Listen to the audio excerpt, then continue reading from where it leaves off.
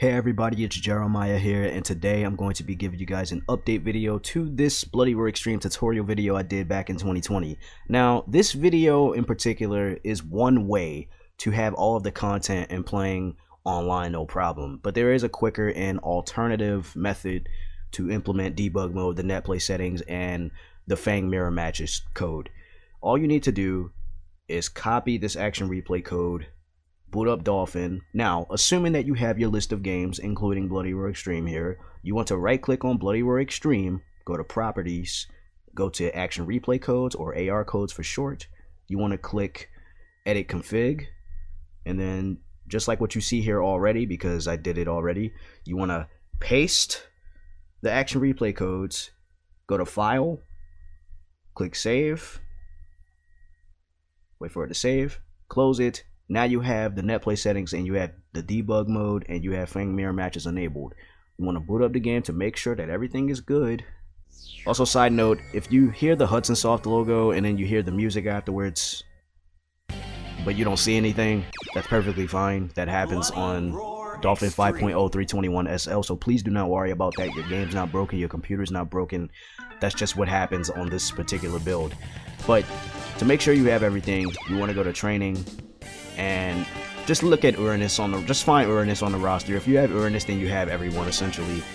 If you want to know if you have Fang, you just want to press the outfit changer twice, 1, 2, and there Fang should be. He should be right there. And since there's a Fang mirror match enabled cheat, that means 2 people could play as him. Now, given that Fang only has 1 costume, he doesn't have his own respective character slot, what will come out is just Hugo, but with a slightly lighter tone, which kind of gives me the impression that Fang was originally going to have a second costume, but he doesn't, unfortunately. And if you play as him, well,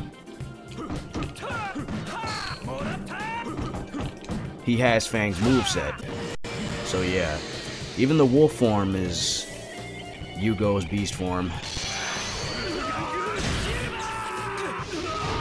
Now, online, that won't happen. You actually see 2 Fangs. You won't see Fang and a lighter toned Hugo, which is very funny. But yeah, that won't happen online. What will happen online is you'll see duplicates fighting each other, basically.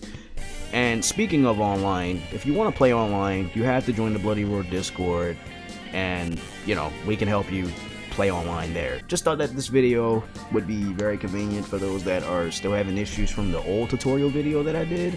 So yeah, hopefully it's been helpful, and I hope you guys enjoyed. So thank you all for watching, and I will catch you guys in the next upload, whenever, if ever. Peace.